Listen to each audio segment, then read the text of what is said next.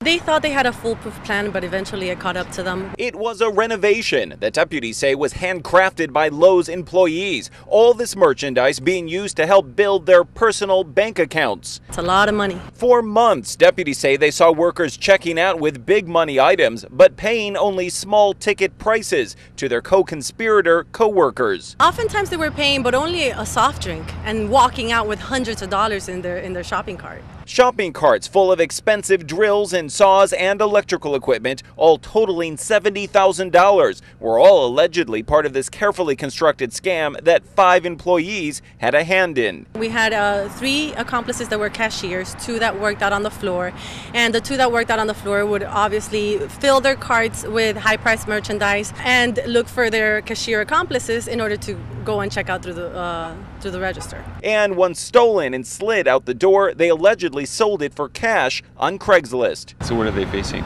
Grand theft charges and dealing in stolen property. We know that they were using this property to sell it on Craigslist or to people that they knew. Lowe's itself eventually knew and helped build the case against its workers and helped install them behind some well-constructed bars. Never, as its slogan goes, stop improving. We have 4 that were taken into custody. There was 1 that's at large.